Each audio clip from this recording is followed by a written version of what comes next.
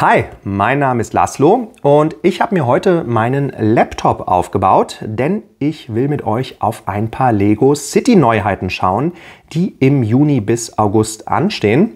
Es geht mir da gar nicht so sehr darum, ein komplettes Bild euch zu geben, sondern ich habe mir eine ganze Reihe Neuheiten rausgegriffen, die ich mir mal mit euch ansehen will und die ich dann auch entsprechend natürlich mit einer kleinen Ersteinschätzung rein auf Basis der Bilder natürlich versehen werde. Ich hoffe, wir haben da einfach ein bisschen Spaß mit, würde mich echt freuen.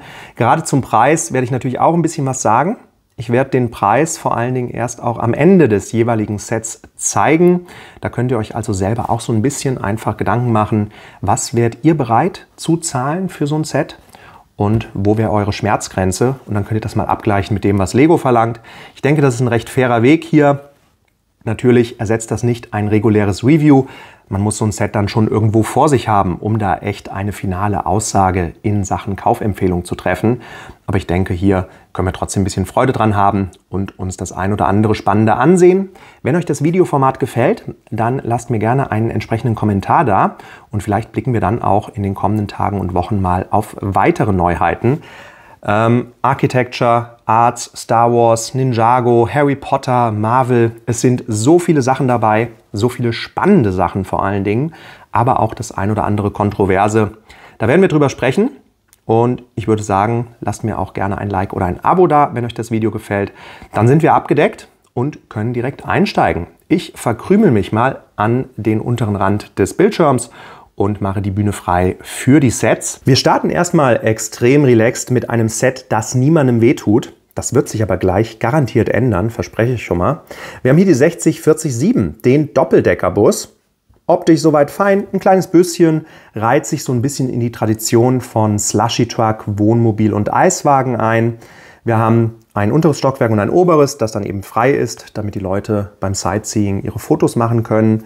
Die klassische Sightseeing-Bus-Optik, wie wir sie aus allen Großstädten dieser Welt kennen, die wird natürlich mit Stickern erreicht, das ist klar. Ich finde vorne das Geschwungene oben so ein bisschen, das erinnert mich sehr an Batman. Das ist vielleicht eine Ecke zu gewagt, aber das ist eine rein subjektive Einschätzung hier. Schön ist, dass sie die Möglichkeit haben, dieses Schild zu drehen, diesen Stationsanzeiger. Habe Downtown, da kann er unterwegs sein oder zum Museum fahren, solche Sachen. Ob man das jetzt in der Praxis allzu oft macht, geschenkt. Wir haben 4 Minifiguren dabei plus ein Baby im Buggy. Das heißt, auch da, es gibt Zeiten in der Lego-Geschichte, da hätten wir hier vielleicht einen Fahrer und einen Touri oder 2 gehabt. Insofern wird man sich da sicherlich nicht drüber beschweren. Ich mag die Front vorne mit dem Kühlergrill. Das sieht so ein bisschen diffizil gebaut aus, obwohl es eigentlich ganz simpel erreicht ist. Und was mir hier halt gut gefällt, ist, man kann den kompletten oberen Teil abnehmen und kann das Ganze flach einfach verdecken mit den Teilen eigentlich, die auch drin sind. Und dann hätte man einen stinknormalen roten Linienbus. Ich kann mir schon vorstellen, dass das für den einen oder anderen eine sehr sinnvolle und willkommene Ergänzung bzw. Abwechslung für die Lego-Stadt ist. Der Preis ist ein bisschen teurer als bei den vergleichbaren Sets, die ich eben genannt habe. 30 € bezahlt ihr hier für 384 Teile im UVP. Geht dann auf 20 runter. Es wird sich bei allen Sets heute durchziehen, dass wir das natürlich lieber von LEGO schon sehen würden, als dass es dann auf Basis des Handels irgendwie ausgetragen wird und der dann den Aktionspreis irgendwie schultern muss. Aber letztlich wird dieses Set für 20, vielleicht mal 18, 19 € im Markt sein und dann ist das durchaus eine sinnvolle Ergänzung. 1.6. Das zieht sich bei allen Sets durch. Wir werden bei allen Sets hier 1.6. haben, außer ich sage euch was anderes. Ich glaube, 1 hat den 1.8., aber da sprechen wir dann drüber, wenn es soweit ist. Also finde ich erstmal ein ganz guter Start, tut niemandem weh. Anders als die 6040-8, der Autotransporter mit Sportwagen. Und da werde ich jetzt einige Dinge sagen, die könnte ich wahrscheinlich bei den meisten Sets nochmal erwähnen, die gleich folgen werden. Denn rein optisch, rein vom Set in sich, ist hier gar nichts zu meckern. Wir haben einen Autotransporter, 3 Autos dabei, einmal so einen modernen Sportwagen, dann ja, eher so ein bisschen älteren Muscle Car und noch einen getunten Oldtimer. Gefällt mir gut, doppelstöckig, das heißt, man kann das dann so absenken, dann können die Autos runterfahren. Schöne Spielmechanik, wunderbarer Truck. Er hat nur ein Problem. Wir haben hier 998 Teile verbaut. Bei einem Truck mit 3 Autos. Das ist mir zu viel, weil es den Preis hochtreibt. Denkt an die klassische LEGO City Zielgruppe und das sind einfach 6- bis 10-Jährige, Ja, vielleicht sogar 5-Jährige, die einfach mit Sets spielen wollen, die nah an ihrer Lebensrealität sind. Ja, Dinge, die man aus der Stadt, aus dem Stadtleben kennt, bevor man dann mit 11, 12, 13 Richtung Science Fiction abwandert oder sogar in Richtung Technik. Und dann haben wir hier so einen Trümmer stehen, der entsprechend ja auch teurer ist. Wenn wir einfach nur darüber nachdenken, was ist der Zweck und was ist die Spielfunktion, die uns hier geboten wird, da wäre ich bei 40 bis maximal 60 Euro für einen Autotransporter mit 3 Autos. Mehr würde ich da einfach nicht ausgeben wollen, weil es sich einfach nicht lohnt von dem, was ich spielerisch rausbekomme. Und dann muss ich euch halt sagen, dass dieses Set einfach mal 100 Euro im UVP kostet. Und da frage ich mich dann schon, ob Lego hier einfach die Zielgruppe so ein bisschen aus dem Blick verliert. Ja, oder halt sagt, okay, wir wollen hier einfach Erwachsene mit ansprechen. Nur dann brauche ich kein Lego City mehr irgendwann. Oder ob man sich da einfach nicht drüber bewusst ist. Aber 1000 Teile, wir werden gleich noch ein paar andere Sets sehen mit 1000 Teilen, da macht das x-fach mehr Sinn. Denkt an Polizeistationen, denkt an Gefängnisinseln, an den Wintersportpark und so weiter. Die sind alle in einer ähnlichen Preisklasse oder sogar deutlich günstiger unterwegs, bieten aber x-fach mehr Spielfunktionen. Ja, die Polizeistation, glaube ich, letztes Jahr, die ich euch gezeigt habe, ich glaube, die kriegt mal um die 40 Euro in der Aktion. Und da haben wir diverse Autos und Fahrzeuge und Drohnen und ich weiß nicht was, ein Helikopter, glaube ich, war dabei, Ausbruchfunktionen, mehrere Spielfiguren. Da ist einfach viel mehr Spielwert drin als in so einem Truck. Naja, das zieht sich weiter bei der 6049. Auch da optisch erstmal ein Tip-Top-Set. Mobiler Baukran, wir haben ein kleines Klohäuschen, das ich total putzig finde, ein paar Figuren dabei, ist in Ordnung alles, schön umgesetzt, erinnert mich an die 6032-4, da hatten wir den Geländekran, diesen blauen, den kriegt man so um die 40 Euro. Das hier ist ein Set, auch da wieder 1116 Teile. Und da wird es euch nicht überraschen, ich verrate es jetzt einfach, dass der UVP bei 110 Euro liegt. Und dann frage ich mich erneut, wo ist die Zielgruppe? Weil es ist nicht attraktiv genug, um wirklich technikaffine Kinder oder halt Lego-Nutzer jeden Alters abzuholen. Und dann ist es einfach irgendwie zu teuer für ein Spielset für die Stadt. Also 110 Euro, weiß ich nicht. Das ist an der Zielgruppe vorbei. 40, 50 Euro, ja, dieser Geländekran 6032-4, da sind wir zu Hause. Das passt, du hast einen kleinen Kran, kannst damit spielen. Ja, weiß ich nicht. Ich weiß es nicht. 60420 ist dann mal ein Set, das mir fast ausnahmslos gut gefällt. Wir haben einen Bagger und das ist natürlich sowieso schon mal eine Breaking News für sich. Ein Bagger in der Lego-Welt, der mal was taugt. Kein 4-Plus-Set irgendwie mit 50 Euro für so ein kleines Ding oder so, sondern ein anständiger Bagger, der auch aussieht wie ein Bagger, mit Hydraulik, die angedeutet ist, Schläuchen oben am Arm und so weiter. Coolen Ketten, sehr nett auch diese kleine Leiter, die dann hochführt. Das ist einfach mal tipptopp. Wir haben 2 Bauarbeiter und einen, ja, ich weiß nicht, was es sein soll, Architekt, Ingenieur, Vorarbeiter. Der schaut so ein bisschen aus, als würde er in seiner Freizeit Jungfrauen das Blut aus dem Hals saugen. Aber egal. Witziges Detail an der Stelle, sie bauen gerade die Eisdiele, die 6036-3. Und dann sind wir hier bei einem Set 633 Teile.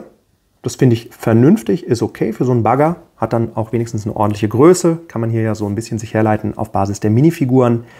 Und dieses Set kostet 55 Euro im UVP. Und da denke ich, ja, das geht in Ordnung. Außerhalb der Lego-Welt wären es vielleicht 15 Euro weniger. Das wird aber durch Aktionen vielleicht dann eh kommen. Hier 55 Euro UVP wäre ich ausnahmsweise mal geneigt. Nochmal, ich schaue da auch gar nicht auf den Teilepreis, der interessiert mich nicht. Aber rein für das, was man bekommt, könnte man das wahrscheinlich irgendwie gutheißen oder durchwinken. Die 6042.1 zeigt dann sehr deutlich, was ich meine mit einer sinnvollen Teilezahl. Achterbahn mit Robotermech, 986 Teile. Und schaut euch mal an, was hier geboten wird an Abwechslung, an Spielfunktionen, an netten gebauten Features. Und dann vergleicht das mal im Kopf mit dem Autotransporter, der auch um die 1000 Teile hat. Der hat, glaube ich, 12 Teile mehr. So. Wenig überraschend, der Preis ist derselbe, das sage ich jetzt mal einfach so, 100 Euro UVP. Da bin ich ja hier x-fach eher dabei als bei einem Autotransporter mit 3 Autochens. Vielleicht ist das meine eigene Art, meine eigene Spielerfahrung von früher oder so, Aber letztlich denke ich, ist hier deutlich mehr geboten. Wir haben eine Vielzahl an unterschiedlichen Figuren, insgesamt nämlich 8 Stück, unterschiedliche Größe, sehr cool der DJ. Wir haben ein Mädel dabei mit Selfie-Stick, wir haben so einen Slushy-Verkäufer dabei. Ja, da wird dann wieder der Bogen geschlagen zum Slushy-Truck. Gefällt mir extrem gut. Hatten wir auch im Wintersportpark. Wir haben etwas sinnloserweise einen Mech. Der ist halt dabei. Es ist eine Mech-Achterbahn oder eine Achterbahn mit Roboter-Mech. Wird halt so reingeschmissen. Ich weiß nicht, was mit Lego und Mechs ist. Okay, kann man dann rausnehmen, kann man damit spielen. Man kann dann vielleicht da, wo er stände, was anderes hinbauen. Ist für mich in Ordnung. Ich mag die Streckenführung der Achterbahn, die so ein bisschen auch durch dieses Gebäude durchgeht. Und ja, da denke ich mir, da kann man auch ein bisschen was mit anfangen. Der Controller ist cool. Wir haben kleine Spielautomaten dabei. Natürlich bestickert, gar keine Frage. Aber da sage ich, wenn ich das vergleiche mit einem Autotransporter für 100 €, bin ich hier definitiv dabei. Ich hätte allerdings auch hier eher mal 70 bis 80 € gern gesehen. In der Aktion, denke ich, wird es ähnlich sein wie beim Wintersportpark bei der 60366. Die hat 105 € UVP, ging dann runter bis in die 60er rein. Ich denke, hier wird das so ähnlich sein. Und dann könnte das ein ganz interessantes Set werden, das wir uns vielleicht auch mal näher ansehen werden in Zukunft. Die 60422 dann wieder, Hafen mit Frachtschiff, ist mit 1226 Teilen in einem Bereich, wo ich sage, das passt für mich. Aber auch da vergleicht das jetzt mal gedanklich mit so einem simplen Kran. Nicht von dem, was ihr bekommt als Erwachsene, sondern von dem, was euer Kind bekommt an Abwechslung und Spiel. Und da seid ihr halt hier, denke ich, deutlich eher bei diesen 1200 Teilen als bei so einem großen Kran mit 1100 Teilen. Kostet dasselbe, 110 € UVP. Ich mag die Idee. Ich finde, das Set ist ein bisschen arg vollgestopft, so auf den ersten Blick. Bisschen viel Action am Start. Wir haben einen Typen auf dem Steg, der angelt. Wir haben einen kleinen Strandabschnitt mit Sonnenschirm, sehr nett gebaut übrigens. Eine Eisdiele. Wir haben einen Stand-Up-Paddler. Wir haben ein Mädel, das Krabben fischt. Wir haben diesen großen Kran natürlich mit Funktion. Der kann die Container auf das Containerschiff laden, das natürlich auch noch dabei ist. In Summe ist das einfach ein bisschen viel auf kleinstem Raum, denn es ist kein großes Set. Das erkennen wir ja auch an den Minifiguren wieder. Ich weiß, der ein oder andere hat das bei dem Ganovenversteck angemerkt, das ich euch gezeigt habe. Da ist ja gar kein Wasser drumherum. Ja, das ist hier natürlich dann auch zu kritisieren. Es fehlen irgendwelche großen blauen Plates. Natürlich in der gelebten Welt des Kindes wird es dann einfach der Teppich sein, der das Wasser darstellt. Dann ist das auch in Ordnung. Aber es wäre so simpel gewesen, eine 6x8 Plate in Blau noch reinzuschmeißen, hätte optisch direkt viel mehr ausgemacht. Und dann würde man sogar über den Preis möglicherweise hinwegsehen. So finde ich 110 natürlich doch sehr happig, gemessen an dem, was man an Spielerischem kriegt. Wir haben 2 Container noch mit solchen Jetskis oder sowas dabei. Da wäre einfach ein Container drin gewesen. Das Schiff ist winzig, das muss man auch klipp und klar sagen. Aber ich finde es verständlich, dass sie hier nicht nochmal auf so einen zweiten Arktis-Forschungstanker gehen, der dann 130 € alleine schon kostet. Also für das, was man hier kriegt, denke ich, ist das in Ordnung, wenn es dann hinterher auf 80 oder 70 € irgendwo runtergeht. Man hätte da 2 Sets draus machen können aus den Ideen, die drinstecken. Vielleicht auch einfach so eine Strandpromenade. Wir machen ein bisschen Strand, eine Eisdiele, vielleicht ein Wägelchen mit Würstchen oder so. Möglicherweise noch einen Haifisch reinpacken, um so an den weißen Hai zu erinnern. Ein paar Ruderboote oder halt einen reinen Containerhafen. Eins von beiden. Hier wollte man dann eben alles. Also da wird neben dem Containerkran dann Eis gegessen. Naja, wir gehen in den Dschungel oder zumindest in eine Andeutung von Dschungel. Die 60426, der Dschungelforscher-Truck. 314 Teile. Einen richtig coolen Tiger, für den alleine das Set wahrscheinlich schon viele dann wieder kaufen werden. Wir haben natürlich die Anlehnung bei diesem Truck an die Arktis-Forschungssets, habe ich gerade schon mal angerissen. Das mag ich, auch da, dass da so ein Bogen gespannt wird. Der Kameraarm, das ist eine ganz witzige Idee, irgendwie so vom Spielerischen her. Mit der kleinen Drohne, die dabei ist. Kein Lego-Set ohne Drohne mehr. Und dann haben wir natürlich auch noch Figuren, allen voran jemanden, den wir schon gut kennen, nämlich, ich schätze mal, er soll es jedenfalls sein, Joe Freeman aus 1998. Wenn man jetzt wirklich gut drauf ist, könnte man diskutieren, wäre es nicht cool, wenn man diese Serie so ein bisschen wieder aufleben lässt oder an sie erinnert, wenn man die Geschlechterrollen vertauscht und aus der Frau die Heldin macht. So bleibt der Frau nur die Kröte zu fotografieren. Ist halt so. Hätte man möglicherweise einfach so ein bisschen switchen können als kleinen Gag. Aber cool, dass der wieder dabei ist. Natürlich sicherlich als Figur auch ein Highlight. Und ansonsten ist das ein Set. Ja, ich würde mal sagen, das tut auch keinem weh. 30 € UVP. Es ist ein kleiner Truck. Es ist eine kleine Waldstelle, in der der Tiger gerade so sich einmal um sich selbst drehen kann. 20 € wäre sicherlich angemessener gewesen. Wird im freien Handel vermutlich auch dafür zu kriegen sein. 30 €, denke ich, ja, muss man dann in der Lego-Welt mit leben. Wir bleiben im Dschungel mit der 60447, dem Dschungelforscher-Hubschrauber. Der ist das Highlight dieses Sets. Ein Cargo-Hubschrauber, 2 Rotorblätter, echtes Highlight. Sehr coole Abwechslung auch für die City. Schön, dass sie auch hier sich an dieses Forschungsthema anlehnen aus dem letzten Jahr, sodass man auch die Verbindung herstellen kann zu den ganzen Arktis-Sets.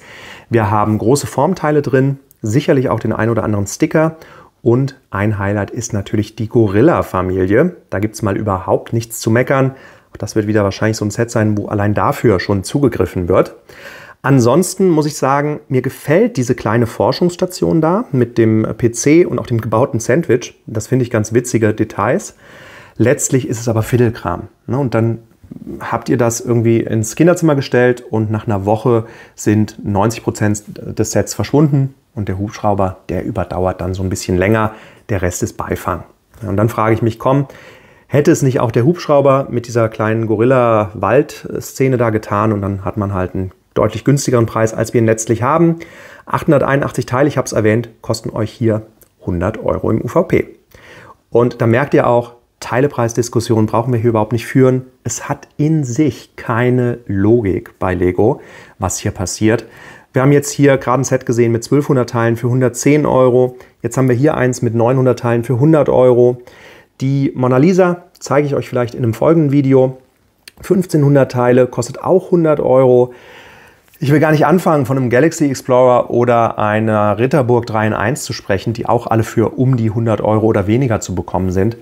Das ist einfach so ein bisschen gewürfelt. Passt für mich nicht. Wäre für mich früher so ein klassisches 70 bis 80 € Set gewesen. Der Hubschrauber reißt raus, den will man halt haben. Die Gorillas will man haben. Der Rest landet in der Teilekiste. Das vorletzte Set, das ich euch zeigen möchte, ist mein absolutes Highlight dieser Sommerwelle. Die 60440, der Sattelzug. Totaler Hingucker. Auf den ersten Blick seid ihr eigentlich verliebt in dieses Set. Oder es ist halt nichts für euch. Aber ich finde, das passt, das ist super logisch. Ja, wir haben den Lego-Laden damals ja gehabt. Jetzt haben wir so einen Lego-Sattelzug nochmal. Gab es auch schon mal vor ein paar Jahren. Hier jetzt in der modernisierten Fassung. Es ist viel gestickert. Die Lego-Sets, die kleinen, die da auf den Europaletten sind, die sind gestickert, größtenteils jedenfalls. Das ist sehr, sehr schade, denn als Prince wären das natürlich alleine schon Gründe, dieses Set zu kaufen. Ich würde unterstellen, dass die Seitenwände des LKWs tatsächlich, beziehungsweise des Sattelzugs, nicht gestickert sind, denn ich meine auf den Fotos Angusspunkte zu erkennen. Also das könnte sogar ein Print sein. Wir wollen es Ihnen einfach mal unterstellen an der Stelle. Ich mag die kleinen Europaletten, das ist pfiffig, der kleine Gabelstapler. Wir haben eine ganze Menge Figuren dabei. Der Würstchenstand ist cool, so einfach winziges kleines Highlight. Und der Truck an sich sieht einfach sehr gut aus. Aber ihr werdet es fast ahnen, wir sind hier wieder bei einem Set, das über 1000 Teile mitbringt. Hier sage ich schon eher, na gut, das ist so eine Art Sammlerstück dann auch für absolute Lego-Fans. Da könnte ich damit leben. Aber dann haben wir eben auch wieder den UVP von 100 €. Das hier ist für mich ein 50 € Set. Und dann muss man das halt mit weniger Teilen hinkriegen. Aber ihr seht auch anhand der Figuren, es ist ein großer Truck, da gibt es überhaupt nichts zu meckern. Ja, der macht ganz schön was her. Aber das sind einfach keine 100 € in meiner Welt. Sorry, nicht für einen simplen Truck und schon gar nicht mit den ganzen Stickern dann auf den kleinen Sets und so. Dann hätten es Prints sein müssen, dann hätte man sagen können, komm, als Liebhaberstück, exklusiv bei Lego. Nette Idee, aber so, der hat es mir echt kaputt gemacht. 8+ ist hier die Zielgruppe, nur um das auch mal klar zu sagen. Und ein 8+ Sattelzug ist ein 50 € Set.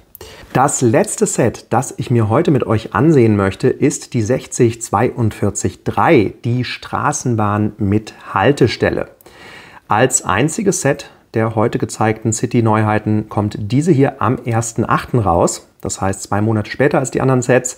Ich schätze mal, das wird wieder so ein Amazon-Exclusive. Ich weiß es aber nicht, würde aber passen so von der Historie. Und überlegt euch jetzt mal, wie viele Teile hier wohl verbaut sind. Zur Erinnerung, wir haben heute einen Sattelzug gesehen mit 1000 Teilen, einen Kran mit über 1100. Wir haben einen Autotransporter mit 1000 Teilen gesehen und jetzt eben hier dieses Set. Straßenbahn, Gleise, mehrere Figuren, 2 Seiten einer Haltestelle, 800 Teile. Das, finde ich, macht Sinn, das ist vernünftig konstruiert, das passt aus meiner Sicht zu dem, was man hier auch geboten bekommt an Spielwert, die 800 Teile. Wir müssen nicht darüber sprechen, dass die Gleise selbstverständlich eine Farce sind. Das ist einfach nur ein Witz. Ich glaube, das sind 2 Gleise hintereinander und dann hat man so einen Übergang auf den Teppichboden und kann dann da weiterfahren. Die Straßenbahn ist natürlich dann entsprechend auch nicht motorisiert, soweit ich das weiß, jedenfalls nicht. Heißt, das passt überhaupt nicht. Mir gefällt die Optik, ist überhaupt keine Frage. Ich mag, dass wir da viele Figuren haben. Wir haben eine Rollstuhlfahrerin mit Rollstuhlrampe, wir haben einen Blinden mit Blindenführhund. Also solche Dinge gefallen mir ganz gut. Einen kleinen Geldautomaten, so einen Kaffeestand. Das ist alles fein, denke ich. Die Oberleitung fehlt. Ich wüsste jetzt auch nicht, wie man sie sinnvoll darstellen will. Schon gar nicht, wenn der Zug hinterher weiterfahren soll auf dem Teppich. 89,99 € ist hier der UVP. Das ist halt für mich grenzwertig. Gemessen an dem, was wir heute gesehen haben, so in dieser Welt einsortiert, geht das sicherlich irgendwo in Ordnung. Aber gleichzeitig würde ich dann hoffen, wenn es halt kein Exclusive ist, dass es dann auch so auf 60 €, vielleicht paar und 50 € runtergeht. Und dann kann man da möglicherweise drüber nachdenken. Das waren sie, die City-Neuheiten, die ich euch heute zeigen wollte. Wie gesagt, es ist nur ein erster Eindruck jeweils mit einer groben Einschätzung des Preises. Ich denke, dieses Teileproblem, das ist was, das sollten wir einfach mal weiter im Blick halten. Das finde ich nicht uninteressant, einfach von der Herangehensweise von Lego. Ich glaube, dass sie da an der Zielgruppe vorbeigehen, aber letztlich werden sie hoffentlich wissen, was sie tun. Lasst mich gerne mal wissen, was ihr dazu denkt, was ihr über die Sets denkt, die wir heute gesehen haben. Gibt es da was ihr euch holt oder sagt ihr, nee, danke? Und lasst mich vor allen Dingen auch wissen, ob ihr sagt, hey, gerne weitere solcher Videos über weitere Neuheiten oder alternative Marken und Ähnliches. Würde mich echt interessieren. Dann würde ich mich freuen, wenn ihr mir einen Like oder ein Abo dalasst, wenn euch das Video gefallen hat. Dann sehen wir uns beim nächsten Mal wieder. Bis dahin, habt eine gute Zeit. Bleibt gute Menschen.